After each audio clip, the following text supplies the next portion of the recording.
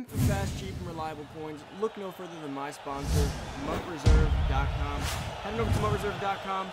They're awesome to work with. They got super cheap, fast, and reliable coins. Make sure you use code Poodle at checkout for an additional 15% off your order. Hello everybody, it's Poodle back with another Madden Ultimate Team video, guys. And today, I'm going to be going over the big market crash that is going to be going down at Madden within the next week or so.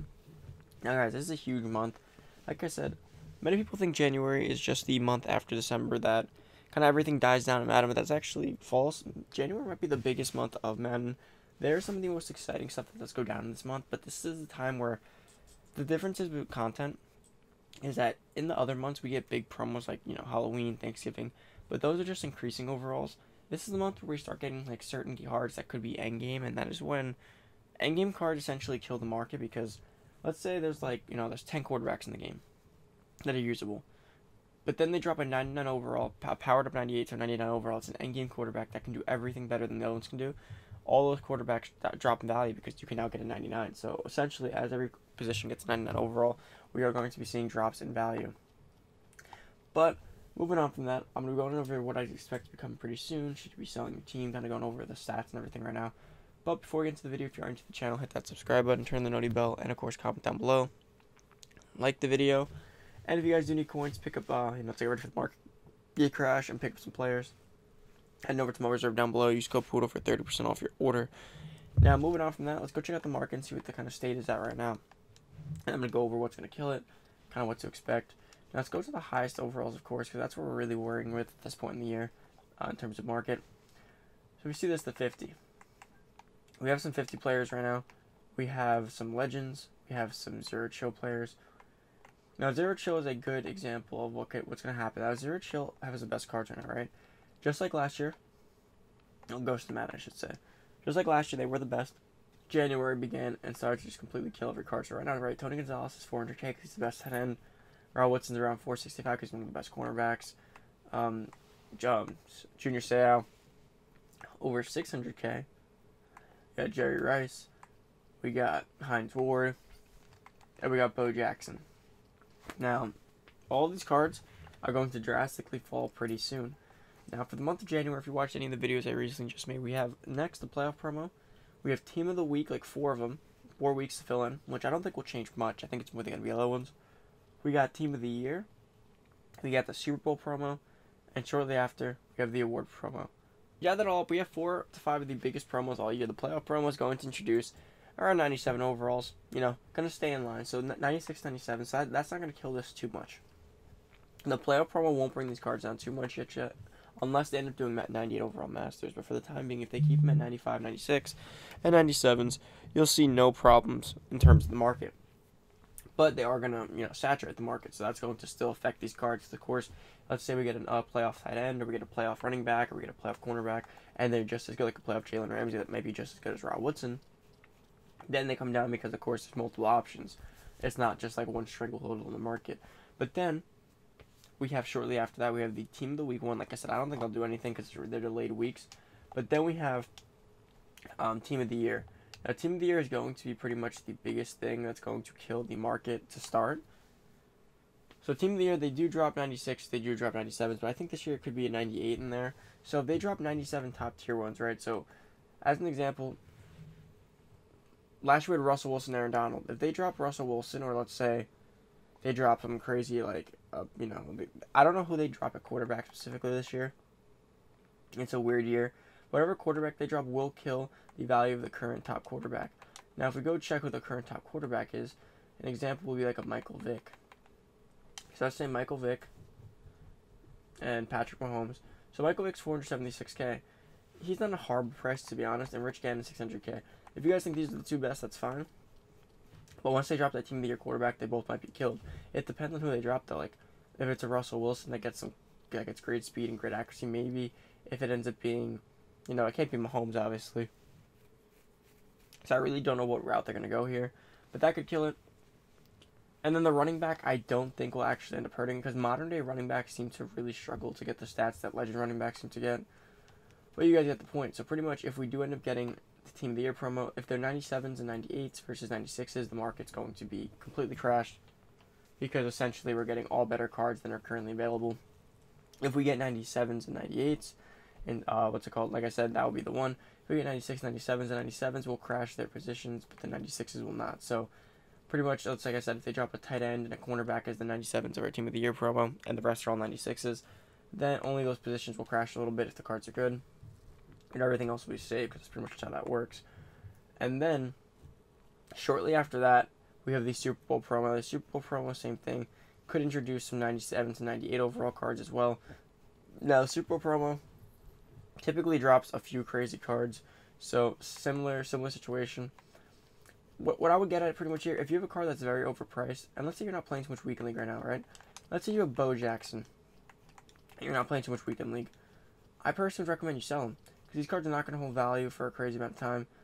Barry Sanders at 366. I mean, Barry Sanders isn't a horrible card. The only issue is that you have to power him up like 3 times. Well, you had to, essentially, with all the pricing that you have to do. But now that you can do a trading power pass option, if they did add that already, which I don't know if they did, but Creel said they were going to. Once they add that, Barry's a better option. But Bo Jackson is 879k. I think that's a huge sell if you're not playing. If you're competitively playing Weekend League weekly and you need to be getting your wins and you're finishing high and you're making coins, it's fine. But if you just have them there, just to have them, thinking that you're going to be playing soon, sell them, because in the next 2 to 3 weeks we're going to get better. We're going to get a running back that competes, right? That's how it always is. I don't think Team of the Year will give us that running back, because I really don't know who they can give. They give us Chubb. Chubb probably ends up with like a 93 speed. Going to be slower than Bo. But the Super promo could give us like some crazy running back, or the the honor ceremony, which I don't think again we'll get one there. But there is potential for a running back, or legends, or something. There's always potential to get something there. So I don't think that Bo is going to completely drop to like 300k, but he could drop to 6 or 5. Not to mention that he's just completely overpriced right now. Running back in general, I mean, 900k was like even a little bit more than his original Bo Jackson card went for. And then that goes for a few other guys as well. Bo Jackson isn't the only one. Wide receivers, those are going up there a bit. Kevin Mawae, pretty decent price. I mean, you'll know. If you see 96 overalls in the 200k range, they're not bad buys. You don't have to really sell them. But you see some of these, like, again, if a 96 overall can be like 430 and 280 and 330, but some of them could be 800k, there's a gap, right? Lawrence Taylor is one of those guys where I don't think you have to sell him. I think he's like, if it's an endgame card, like a card they're going to have all year, you can pretty much hold on to it, like Lawrence Taylor. Lawrence Taylor, again, you could wait. If you sell him off, you could buy him back. But the only way you want to do that is if you happen to be doing nothing right now. Like I said, you're not playing Weekend League.